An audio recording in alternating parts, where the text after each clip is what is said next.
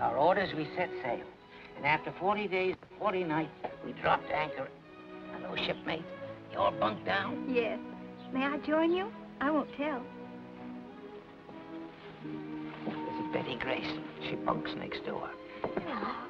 We're not supposed to play together, but we do anyhow. I'm reading her all about my voyages with Captain Isaac Pringle. We've just dropped anchor off Singapore. How exciting. Lady said your name was Grayson. Isn't that Ernestine Pringle's house? She's only my aunt.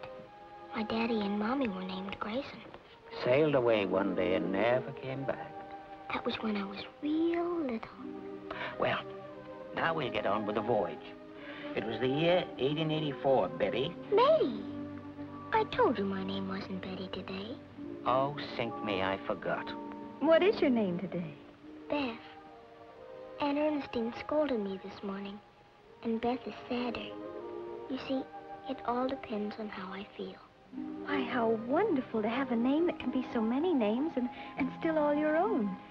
There's Elsie, and Bess, and Betty, and Elizabeth. And Lizzie. Oh, no, matey. That sounds like freckles and a pug nose. I could never feel like Lizzie. Aunt Ernestine thinks changing my name is childish.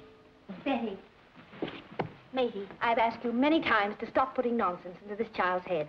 Oh, but he wasn't. We were just talking. I think it would be as well, Miss Shirley, if you confined your attentions to the children in your school.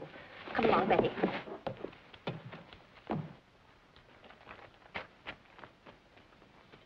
What a perfectly dreadful woman. Of course. She's a Pringle, ain't she?